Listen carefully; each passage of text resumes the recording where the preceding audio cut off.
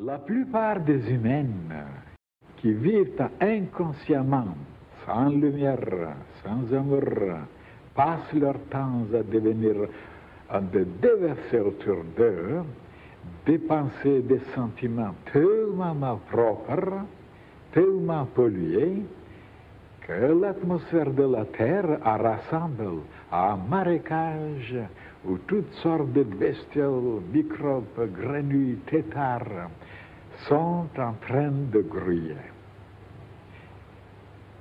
Une ville n'est rien d'autre qu'un marécage où tous les gens projettent leur maladie, leur haine, leur sensualité, leur méchanceté, leur jalousie, leur cupidité. Évidemment, ils ne le voient pas, mais s'ils étaient un peu clairvoyants, ils verraient des formes horribles, noires, gluantes, sorties des humaines et s'accumuler dans les couches de l'atmosphère. Donc, si les humains, conscients de la réalité des choses, prenaient des précautions pour produire moins de saleté et de dégâts, et se décidaient à travailler pour remplir l'espace de pensée pure, lumineuse, bienfaisante, toutes ces ondes purificatrices qui se propagent seraient une bénédiction pour l'humanité.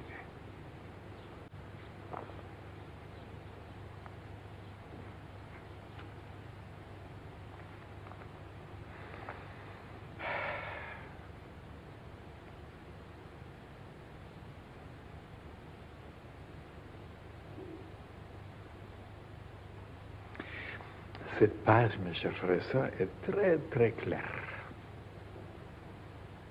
et ne demande pas même d'explication.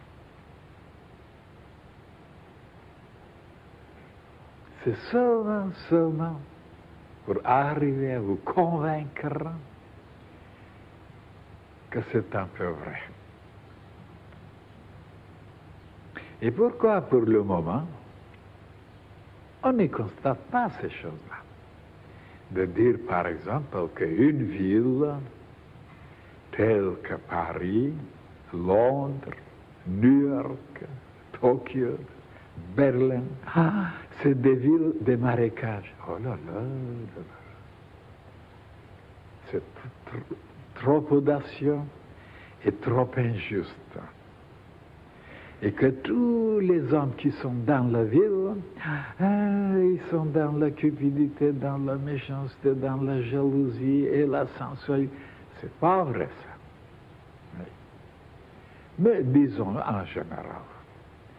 Et c'est vrai, il y a déjà beaucoup de personnes qui m'ont dit qu'ils se sentaient très mal dans les villes, maintenant surtout.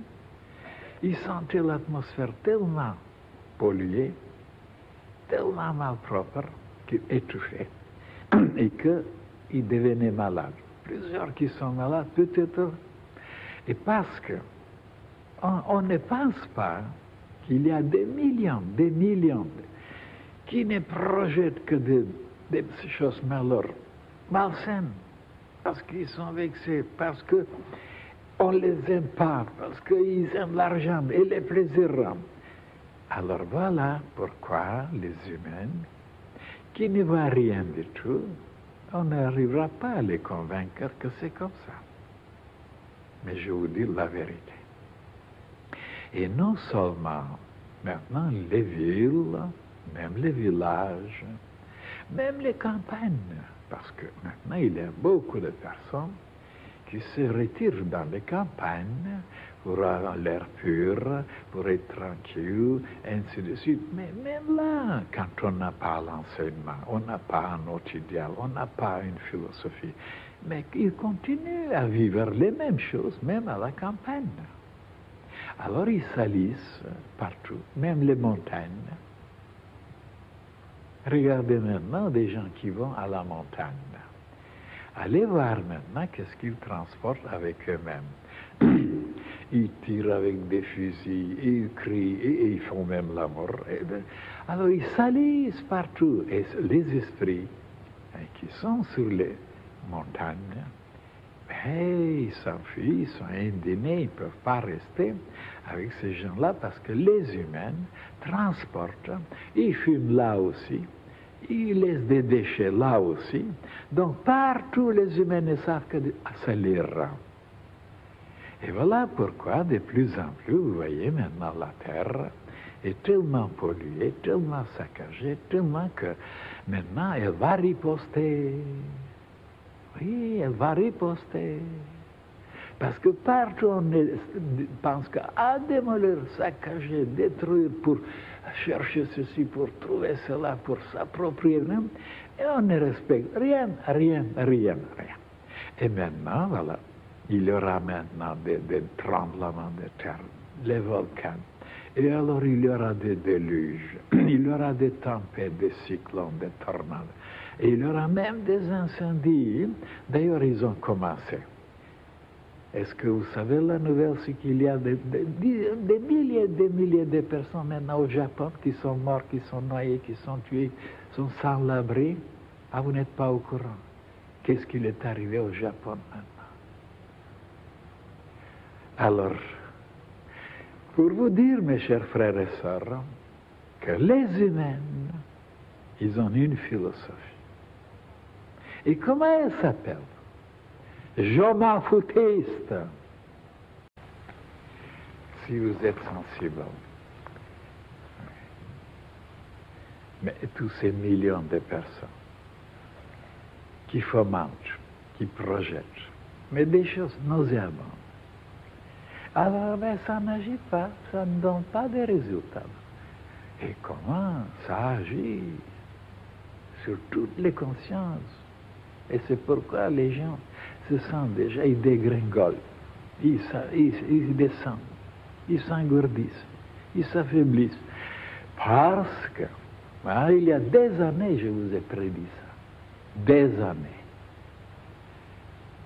Les humains seront tellement dans l'obscurité, dans les ténèbres, en dehors de la morale cosmique, de la morale divine, qui se permettront des choses, mais alors à dégager, à irradier, de projeter, que l'atmosphère sera tellement irrespirable, empoisonnante, que des gens tomberont comme ça dans les rues en marchant, ils tomberont par terre. Oui. À cause de l'atmosphère qui sera irrespirable. Et ceux qui ne sont pas préparés à résister, hein, vous verrez ce que je vous dis. Tout ce que je dis se réalise tôt ou tard. Oui. D'ailleurs, ça marche dans cette direction-là. Oui. Empoisonnant. Pourquoi? Parce que les humains, ils ont le droit d'émaner tout ce qui est le plus diabolique. Ils ont le droit. Ils pensent qu'ils sont dans le vrai. De tuer, de massacrer, de détruire. Ils ont le droit, parce que ça leur plaît. Mais alors, si ça continue, et vous verrez, même la Troisième Guerre. Alors, voilà pourquoi, ici, dans notre fraternité, on tâche, au moins, d'éclairer les frères et les sœurs de la situation, de la réalité, et non seulement de se baser sur ce qui se passe dans le monde, puisque les humains sont aveugles et ils sont stupides, il faut les imiter. Il faut comprendre maintenant qu'il y a des choses subtiles qu'on ne voit pas, qui sont une réalité et qui agissent, ça agit favorablement ou défavorablement. Pourquoi nous ne devons pas devenir un centre, une source qui purifie, et qui sanctifie, qui guérit, qui anime, qui illumine? Pourquoi? C'est ça la chose la plus glorieuse, de se consacrer à une idée pareille, à une tâche pareille. Mais il n'y a rien de plus glorieux.